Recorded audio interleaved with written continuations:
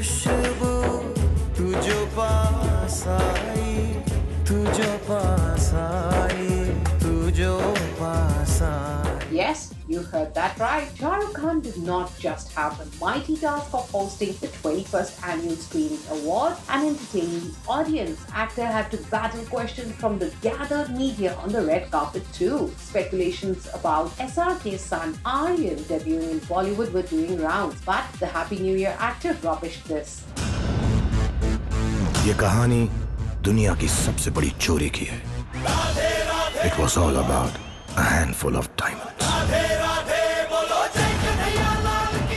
SRK was quizzed. His oldest son was ready to enter movies, and to this he said that Aryan is not making his film debut yet and he is still busy with his studies. They feel he needs to get educated first and then focus on film and entering this industry. Looks like Aryan's daddy has a better plan chalked out for him and is in no hurry to get his son in the Bollywood race as yet. Considering that Gauri and Shah Rukh Khan's beloved son is just 18, we agree with SRK that the young lad still has some time.